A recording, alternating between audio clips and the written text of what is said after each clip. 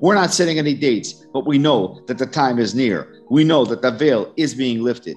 2 Corinthians chapter 3, verse 16, and Jews in Israel are being saved like never before. There is a revival in Israel. There is a hunger in Israel. We give all the glory to the King of Kings and Lord of Lords, Jesus Yeshua. The time that Amos prophesied, we are living that time right now, almost.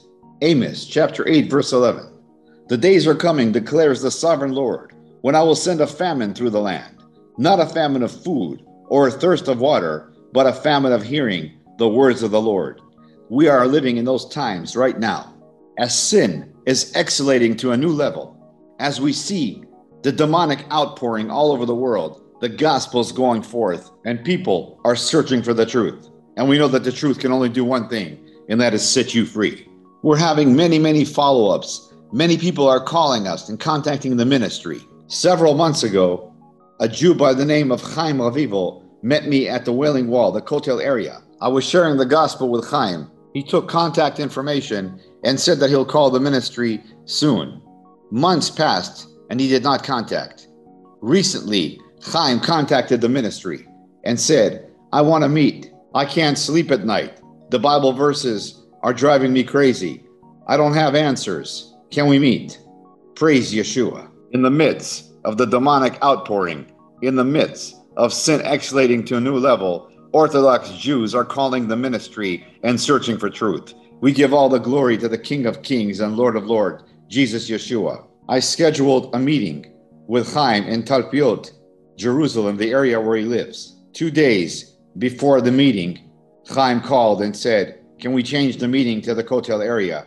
It might be too dangerous here. In the Kotel area, there are more people. Praise Yeshua. I met Chaim right at the Kotel area. As the team were praying, I began to share with Chaim and answer his questions. I met Chaim in the Kotel area. We shook hands. He was very happy. Chaim said, I have a question about Isaiah 53. I can't sleep at night. I told Chaim, the fact that you can't sleep at night is called the power of the Ruach HaKodesh, the power of the Holy Spirit. I then asked Chaim, what part of Isaiah 53 is your question? He said, the first 3 verses. I then opened Isaiah 53 and read Isaiah 53 verses 1 to 3. Who has believed our message? And to whom has the arm of the Lord been revealed? He grew up before him like a tender shoot, and like a root out of dry ground.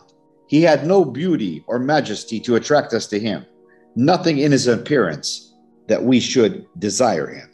He was despised and rejected by mankind, a man of suffering and familiar with pain, like one who people hide their faces.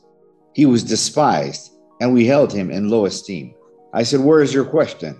This is speaking about the Messiah, Mashiach. He said, I know.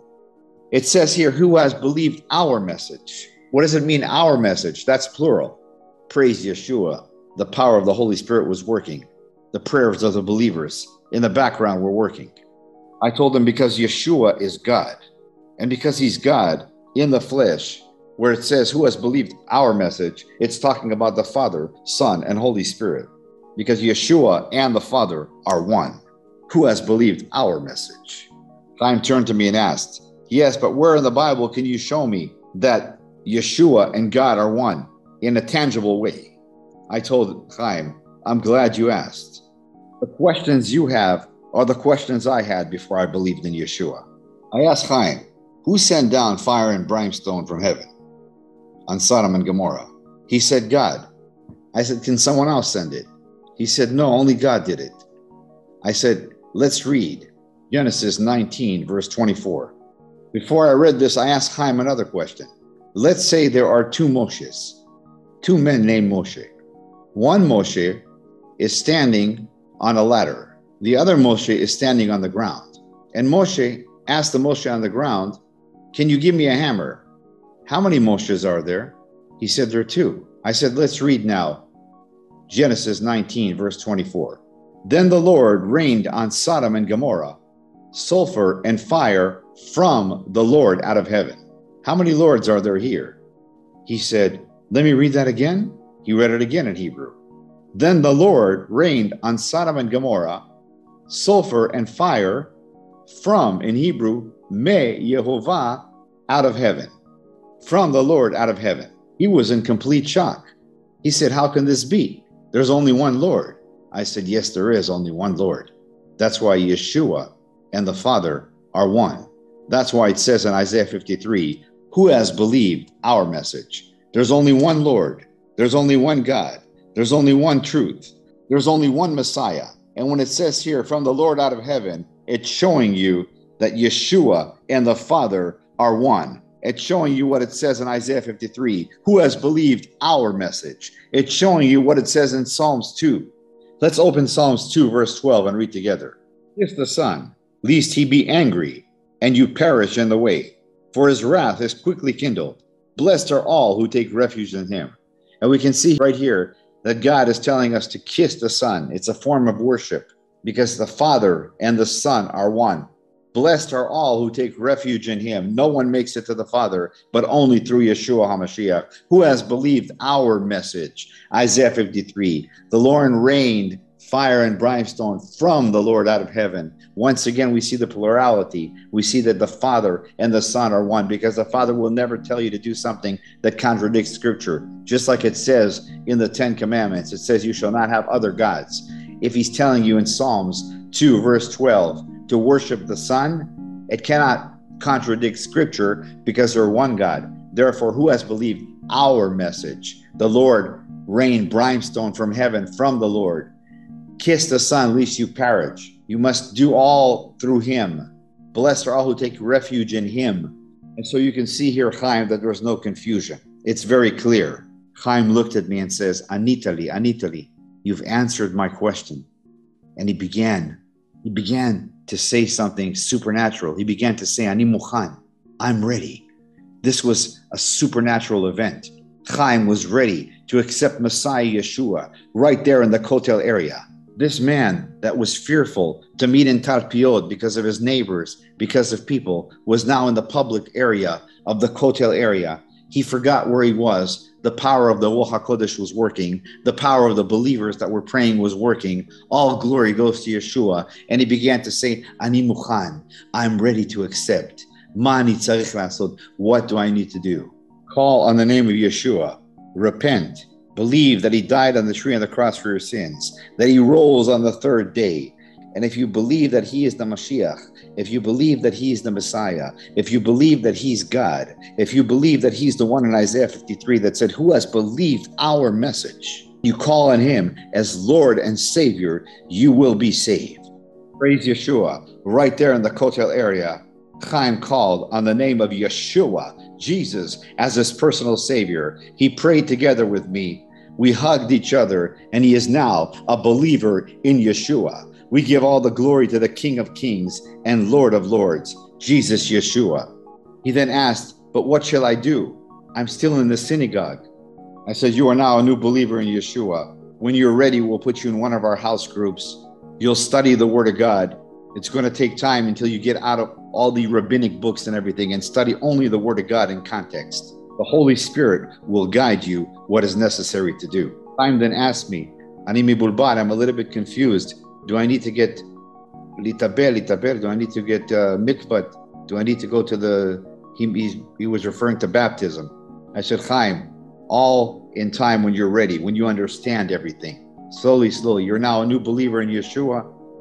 You'll have brothers together with you. We'll study the Word of God together. Praise Yeshua. Chaim was very, very excited. He will join one of our house groups, one of our discipleship training programs. And we continue to pray as he continues to grow in his faith. And we pray that he'll bring more people into salvation in Messiah Yeshua.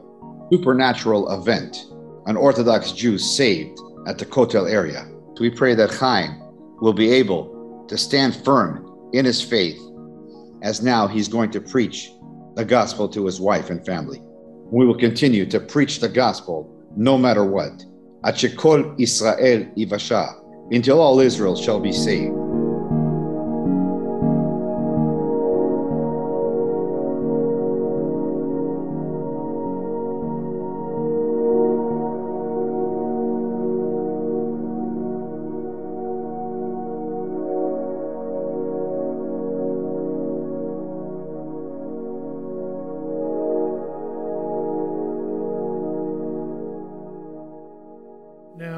Again, a lot of you are familiar with the two powers stuff that I do and talk about, especially again if you've read the book. But for those who are not, of course, you have the Shema, very familiar creedal statement from Judaism. Hear, O Israel, the Lord our God, the Lord is one. This is, I bring this up because how could a Jew affirm that and then write this? No one has ever seen God, the only God who is at the Father's side. Okay. How do you pull that off? He has made him known. Now, John is a Jew. He knows the Shema. What in the world is going on here?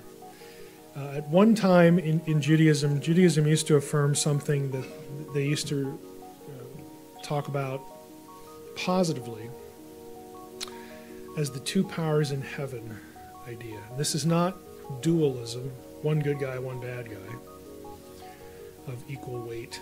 Okay, it's not Marvel Comics or anything like that. These were two good guys, okay, two powers in heaven. And that idea falls into ill repute, disrepute, at around the 2nd century. Again, not coincidentally the time, when we have the advent of Christianity and a few other things going on. But Judaism at one point in its history essentially had a Godhead teaching. And they get it from their Old Testament. So when you have a Jew like John who writes this, of course, knowing the Shema, he's not thinking when he's writing this, oh, this is good. I get to deny my faith in the God of Israel now. Okay, he's not thinking that at all. So he's sort of the exemplar for just the average question, even for Jewish converts in the book of Acts or whatever. How is it that these people, Jews, who refused even on pain of death to worship another God, how could they at the same time turn around and embrace Jesus as God in the flesh, worship him, sing praises to him, again, talk about him the way they do? How could they do that and not feel like they were violating the formative creedal statement of the Old Testament? How does that work? And it's a big deal. I mean, it's still a big deal for Jews I've met. Again, we're going to go through this real quickly, but there's a whole rabbinic discussion about the two powers prior to the 2nd century. And just an example of one verse, the rabbis would pick up on different verses that they knew, looking at it, was a little bit odd. There was something odd in them. Genesis 19:24, this is the Sodom and Gomorrah story, which I'm sure all of you have read. But you look at this, and what's odd about it? You tell me. Yeah, it sounds like there's two Yahwehs. Yahweh raining fire upon Sodom and Gomorrah, sulfurous fire. And that sulfurous fire happens to be from Yahweh. So how can Yahweh, send this sulfurous fire from Yahweh? It was just odd. And, rabbis would notice these things and discuss them. Again, the major book on this, if you're interested, is still in print. It was printed in 1977, The Two Powers in Heaven, by Alan Siegel. Siegel passed away a few years ago. He was a Jew, Jewish scholar, rabbinic scholar, and his book is about the history of this idea in Judaism. He goes through all the rabbinic material, again, establishing the fact that, yep, we used to teach this. And boy, it's heretical, isn't it? Because he was a Jew. He doesn't want to go along with it, but his book is just about, this used to be part of our theology. Again, until the 2nd century A.D. Other passages, Daniel, again, you have the Ancient of Days seated, and then you have, the description, which is, all familiar to us, hair like lamb's wool, thrown in tongues of flame, just like Ezekiel 1. I mean, we know who this is, the wheels, the whole bit. And then the court sat, again, divine council meeting, the books were open, one like a human being, one like a son of man, a human one, came with the clouds of heaven, dominion, glory, and kingship were given to him. There's something else about this passage that I don't have in red. I don't even know if you can see the color there. this whole motif of the coming upon the clouds, which I'm not going to get into specifically here. I'll get into some other two powers stuff, but I'll mention this much. In the ancient Near Eastern world, the epithet, the one who comes with the clouds, or the one who comes upon the clouds, or the one who rides the chariot in the clouds, something like that, that was a known epithet for Baal. Okay, Baal is not an underling. He's not just an angel. Okay, I'm saying this for like Jehovah's Witnesses, because Jehovah's Witnesses like to take deity language used of Jesus and say, oh, he's just an angel and a created being and all this kind of stuff. Well, the coming upon the clouds thing is a big deal because of the way it gets used in the New Testament when Jesus is on trial, because it goes back to Daniel 7. But anyway, you get this well-known deity phrase. The Old Testament writers use this deity phrase that everybody, Jew or outside of Judaism, whether you're Israelite or not, they know what this is, because Baal was such a big deal in the ancient world. Baal was worshipped even into the Roman period. Okay, he's just a big figure. And the biblical writers in the Old Testament use the phrase 4 times of Yahweh of Israel. And the reason was Baal was a storm god. He was the god that was perceived as giving us rain. Baal's a wonderful guy because he gives us rain, and that means our crops grow. That means we get to eat. Okay, it means our animals get to eat. We're alive because Baal sends us rain, and we can survive, and oh, he's wonderful. Okay? Well, the biblical writers are like, no. Baal isn't the one who controls this stuff. It's Yahweh of Israel. So they would take this label and stick it on Yahweh, to make this theological point. Well, the only place they don't do that, there's one other occurrence, and it's Daniel 7. Here it's applied to a second figure, aside from the God of Israel. And so Jesus knows this. I mean, the Jews knew it. This was one of the primary texts in Judaism to reinforce the two powers in heaven teaching, was this one right here, Daniel 7. So when Jesus is on trial in front of Caiaphas, and Caiaphas says, come on, tell us who you are. Quit beating around the bush.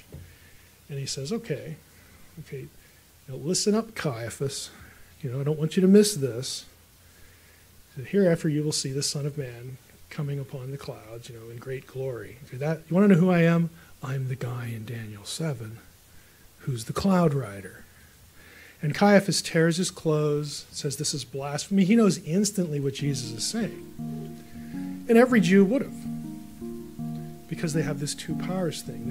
There's Yahweh, but then there's like this other Yahweh.